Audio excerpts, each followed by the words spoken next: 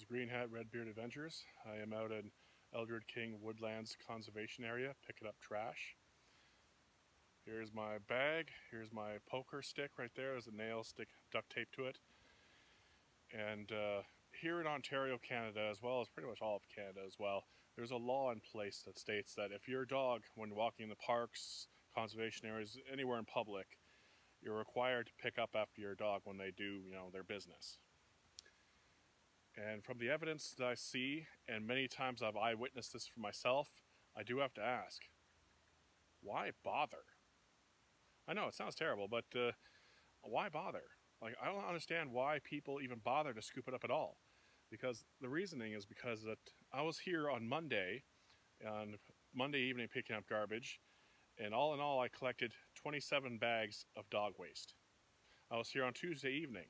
The very next day, 22 bags more. Today is Thursday. I'm out here again, and now I've already collected 26 bags of dog waste. Honestly, I don't understand. It doesn't make any sense to me. Why bother scooping it up in a bag, tying it up, just end up tossing it off into the woods? It makes no sense to me whatsoever.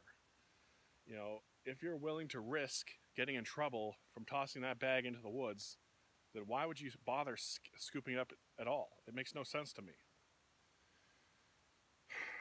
Luckily for me, like with a lot of the garbage that is tossed around, it's usually from the edge of the path, roughly about 10-15 feet in is usually where the majority of the garbage is, so it makes it a little more easier to pick up. But honestly, it makes no sense to me whatsoever. You got bags of dog waste sitting literally everywhere along the path. And some of it is actually in the parking lot, just sitting on the ground, and there's a trash bin there. Honestly, not yesterday, but on Tuesday, I was here, and there was a bag just sitting right there, and not even 10 meters away, there was the garbage bin. I don't know. I don't get it. Why bother scooping it up in a bag if you're just going to toss it into the trees hoping no one's going to notice?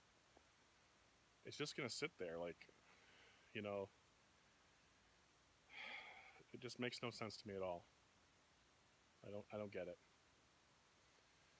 If you got a dog, you bring the dog out for a walk, you got your little bags, try taking a few extra bags with you, so that way at least if the dog goes, you scoop it on the bag, at least that way you can double, triple bag it, and that way you can keep it in your pocket or your, sorry mosquito, keep it in your pocket or your bag or something like that, even a small container, just keep it in a container or something like that, so that way when you take it out with you, you can toss it in the garbage.